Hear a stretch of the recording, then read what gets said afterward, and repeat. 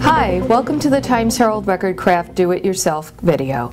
I'm Amy Berkowitz, Craft and Hobbies page columnist, and today I'm going to show you how to make a bottle cap necklace, magnet, or keychain using buttons, glue, and of course, bottle caps. What you can do is buy them at the local craft store, and they come painted already in turquoise, pink, regular silver, and black. These are the magnets that you can make. They already have magnets on the back, and if you wanted to make a pin, they can showcase a really pretty picture inside with the pin already attached to the bottle cap. Now, what you can do, I'm going to show you how to make this one, which is a Coca-Cola bottle. It's actually a button, and the bottle caps, depending on the package that you get, come with stickers that actually are the right size for the bottle cap. So what I'm going to do is show you what I'm going to do first is show you how to prepare this particular bottle cap pendant. So I'm going to choose, I think, a pink one because I like pink, and I'm going to put in the sticker that is already in here. It actually doesn't have an adhesive back, but it is a cardboard cutout, and it fits right in here perfectly. Now what I'd like to do is take the little bottle button first. Now these come in packs and they go according to theme. So there's animal buttons, and there's soda buttons, and there's, you know, fashion buttons, anything that you'd like to find. They're about $2 a pack, and they have about 12 of them in there. So what you're going to need is a button shank remover, and you can get this at any fabric store. And you just slide the shank, which is where the button is sewn, into the plier, and you just squeeze on it, and it will pop. And that's when it's ready to come right off. You just give it a twist. The first step to actually making a bottle cap pendant is to put the bail in. You want to be able to put this little loop, and it can be a split ring or an actual bail that you buy in the craft store. You want to put this in first because you don't want the glue to close up the hole that's in the bottle cap. And you can always use regular bottle caps in, you know, off of your soda or your beverage, but the nice thing about the craft bottle caps is that they already come with pre-drilled holes. They're not only in nice colors, but the holes allow you to put these bails in, or put 2 split rings in so that you can link them for a bracelet, or you can you know, make a pin or whatever you'd like. So the first thing to do is to put that pendant holder in, which is the bail. Now you can add from here. What I like to do is take an earring finding, and this is actually something that could be an earring, but what I've done here is I've decided that I'd like to attach it to the cap, so it just makes it a little fancier. So I'm going to take my plier again. I can open this part up a little bit and put in the loop this little earring holder, and close it up again so that you have this nice little filigree and it looks like something special. Then you would put in the cardboard that I showed you that comes just like this, and you just pop it out, and it's the correct size, and all you have to do is just pop it in. You don't even have to glue it, because the sealer that you're going to use, which I like either glossy accents or paper glaze, you can get them in the scrapbooking section of any craft store. And that's the easiest thing to do, is to put in the item. You don't have to worry about it being glued down, because once the sealer gets put into the bottle cap right here, once the sealer gets put into the bottle cap, it will seal this down and it won't come out. So you can start by putting in a little bit of the glossy accents or the paper glaze, and I already took the shank off the button, and I'm just going to center this right in here. So the trick to this is really to start from the outer part and go in. Now if you don't want the Coca-Cola bottle to look like it's under glass, then you're going to leave that blank. You're not going to glue over it. You're just going to glue around it. So you start like this and go around the whole bottle cap. And you're going to fill it to where the fluted edge starts. So it's like halfway up where the fluted edge is. That way it gets covered pretty well and everything's kind of sealed in there.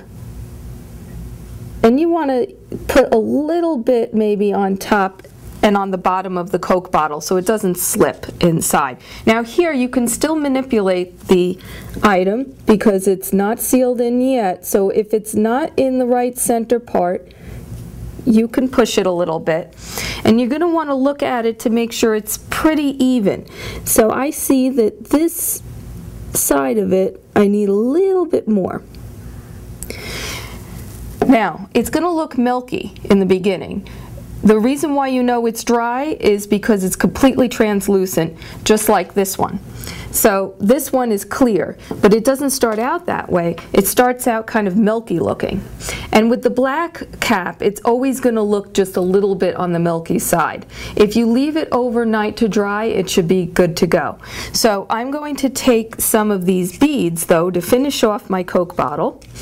I want to take the beads and just sprinkle them in there because you want it to look like bubbles coming up, like an effervescent type of thing.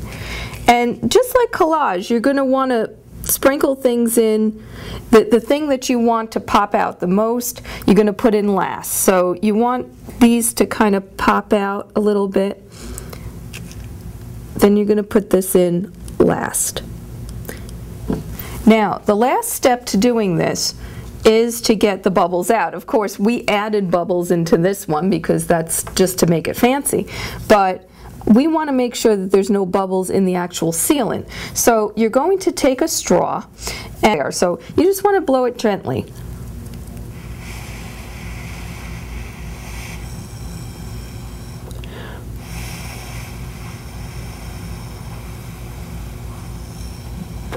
The main thing is you want no big bubbles in there because it will make it look like there's an empty space in the end. It'll look like a mistake. So that's something that you want to be sure is that even though you might have a very small bubble here and there, that you don't have a large bubble.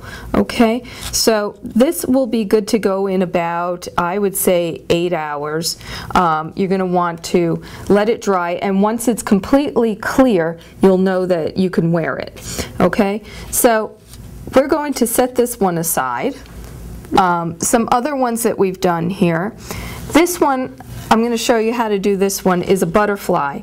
And if you go to parties a lot and you see these little decorations on tables, that's all this is a little butterfly that, you know, confetti that you put on a table.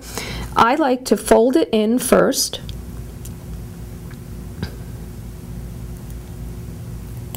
So that it looks like it's sort of flying like that. And I'm going to take this one. I'm going to put in a bail first again.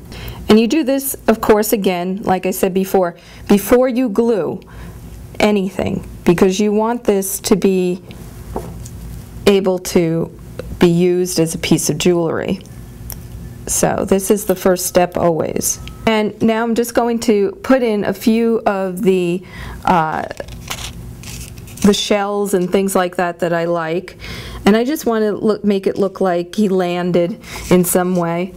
So I'm going to take some beads and drop them in. I'm just going to put some beads in here, kind of put them around in different spots, just so it looks like he landed somewhere, maybe someplace on the sand, or, you know, near a tree or something.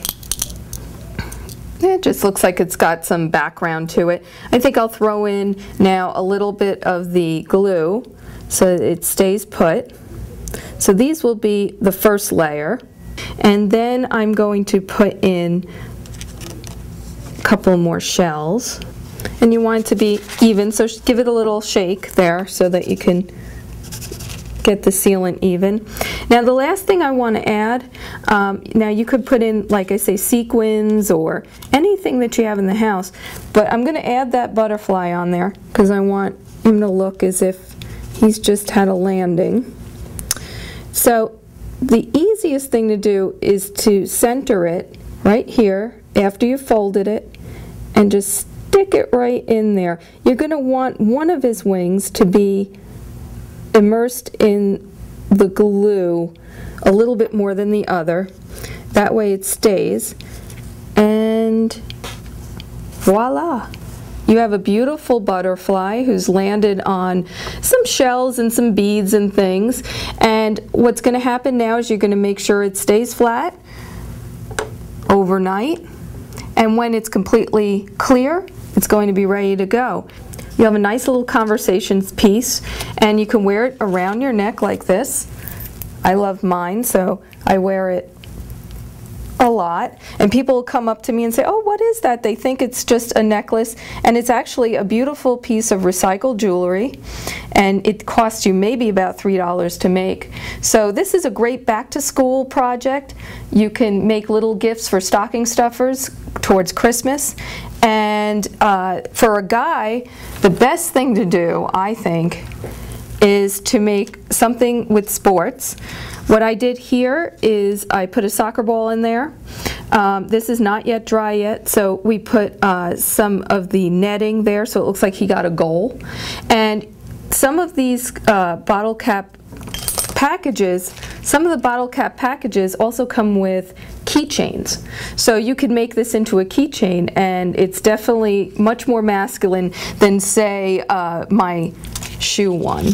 But, you know, everybody's got a preference. Mine is shoes, so I'll take this one over the soccer one any day. But this is something to consider when you're making stocking stuffers, or when you're going back to school and you need to make something different for an outfit. This is the best way to do it, is to do recyclables. Thanks for following along with me on this video. As always, the Craft and Hobby page appears every Thursday in the Times-Herald Record. So if you need more detailed instruction on this craft, purchase the Times-Herald Record Thursday paper, or visit me on www.recordonline.com.